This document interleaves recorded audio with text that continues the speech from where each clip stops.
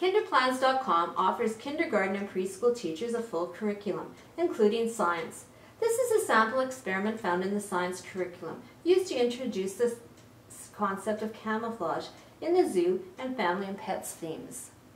Different color squares would be placed on a large piece of construction paper.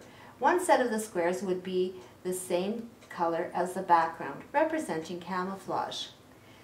A timer would be set. 10 seconds would be a good amount of time. The children try and choose as many squares as possible within that time frame. They will likely be drawn to the red or black first because our eyes are usually drawn to contrasting colors. The yellow squares should be the least amount since they are camouflaged into the background. After the game is completed, the children would graph their results. After several groups have played the game, all the graphs would be compiled to see which color was selected the most and which color was selected the least.